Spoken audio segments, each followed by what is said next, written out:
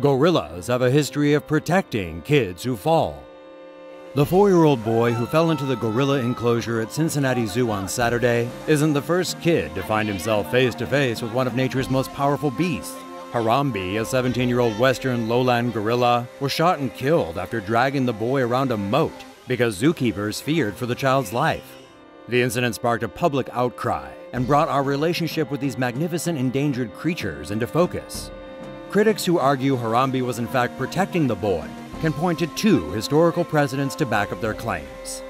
In 1986, a 5-year-old boy fell into the gorilla enclosure at Jersey Zoo in the UK, breaking an arm and fracturing his skull. With the child lying unconscious, a male silverback named Jambo stood over the boy and protected him from other gorillas. When the boy regained consciousness and began to cry, Jambo and gorillas standing nearby ran away. It was at this point that an angry young gorilla arrived on the scene. Seeing that the animal posed a threat to the boy's life, 2 zookeepers and a paramedic entered the enclosure. One of the zookeepers fended the angry gorilla off with a wooden stick, while the other man tended to the boy. The paramedic then helped rescue the boy as the pair were pulled out of the enclosure. 10 years later, a 3-year-old boy fell nearly 20 feet into the gorilla enclosure at Brookfield Zoo in Chicago. He was picked up by an 8-year-old female gorilla named Binti Jua.